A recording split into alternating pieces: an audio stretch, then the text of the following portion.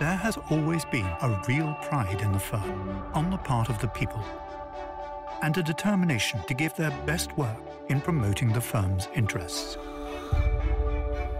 I have reason to believe that this quality still exists, and I hope and believe it is engendered by a feeling of true comradeship. It is a difficult career, full of hard work, hard thinking, and heavy responsibilities. And its rewards are only for those who enjoy meeting the challenge. I want the organization to have a standing second to none, and to be known for ability and integrity.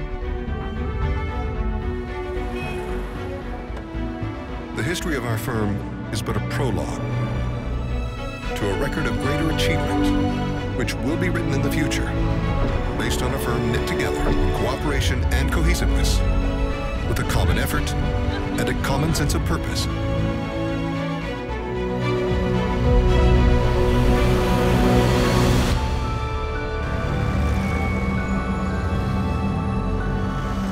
No reputation can, however, rest solely upon tradition and past achievement. Everyone connected with the firm has in some measure its good name in their hands. What we are strongly suggests what we can be tomorrow. Tomorrow is, in a real way, presently upon us. It is as though we were on a plane which took off years ago, built of imagination and fueled with hope. We are soaring to a destination which moves ever beyond us. We are onward bound. To be fulfilled by your work, you need a mission. Build something, a business, an organization.